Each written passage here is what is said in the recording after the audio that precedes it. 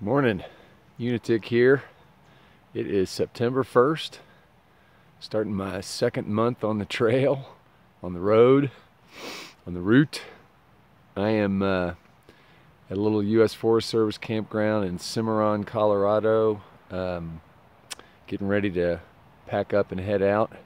Just letting my tent dry a little bit. Got really pretty chilly last night, and we're down by a river, so the dew's really heavy, and my tent got quite a bit of condensation on the fly, so I'm trying to let that dry a little bit and head up for about a 5-mile climb on my way to Montrose. Left Gunnison yesterday and I thought I was going to make it all the way to Montrose, but I was a little worn out, I think, and maybe got a tad dehydrated from the Monarch Pass day when I got into Gunnison, and my legs just were hammered, and yesterday was a lot harder than I thought it was going to be. It was a bunch of up and down, 1.5 mile, 2-mile climbs, and including going through Black Canyon, which was a really cool place, and I wish I could have taken advantage of checking it out more, but looks like we've got a thread or something on the lens. Sorry about that.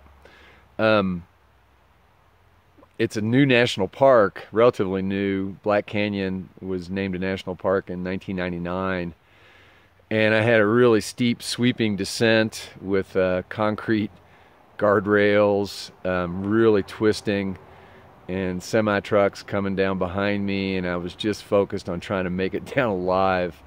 Cars trying to pass me, and I really couldn't enjoy the scenery.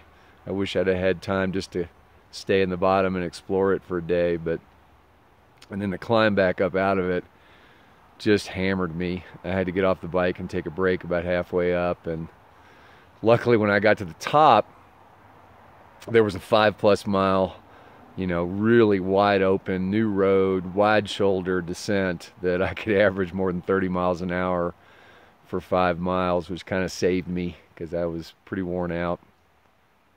So luckily there's this campground here at Cimarron, and stayed here last night.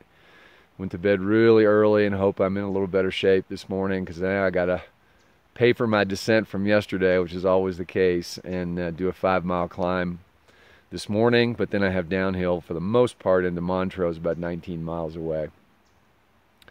So I'm a little worn out. I'm decided to take it easy the next couple of days and back off my schedule by a day. Instead of getting into Dolores on Wednesday, I'm going to get into there on Thursday, and I think I'm going to stay in Telluride on Wednesday, because I'm real excited. I'm going to do a radio call-in interview with the Parliament of Wise Owls, with Saul and Andrew and my friend Laura. I'm really looking forward to talking to them, and that'll be available on their show will be available in September, probably fairly early September, so I'm looking forward to that. So weather continues to be great. It's cool in the mornings, good time to ride. I'll probably get into Ridgeway State Park today, just about 42 miles, and that puts me at 1,660 miles. So I have about, at the end of the day, just a hair over 1,300 left to go, and a month to get there. We decided to try and do a celebration at our Pacific Ocean terminus on Saturday, October 3rd. So shout out to all of the Lyme patients.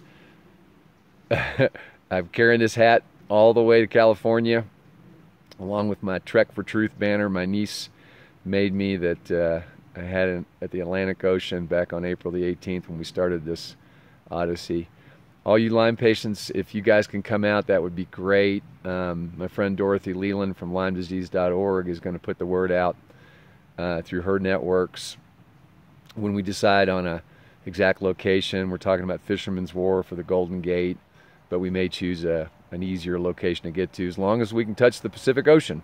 Saturday, October 3rd. So for that, time to climb up 5 miles. I may get the GoPro out and let people hear me huffing and puffing for a few. Unitic out for today.